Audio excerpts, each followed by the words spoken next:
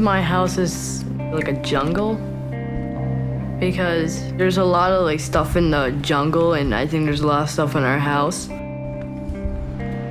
I feel like I'm trapped inside. For most 12-year-olds, home is a safe haven. But for David, this 4-bedroom house in suburban New Jersey is anything but. My house is filled with clutter that most of it we don't really need or want. And there's stacks of piles of garbage. When my mom tries to clean up the house, like a lot of it will come right back. Welcome to my kitchen. What's supposed to be my kitchen? It's a little messed up. This used to be my dishwasher, but it doesn't work. There's a lot of things in there that don't belong in there. And it doesn't close up either.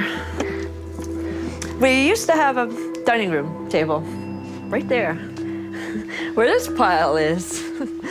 But slowly it got moved in with clothes baskets, backpacks, baseball.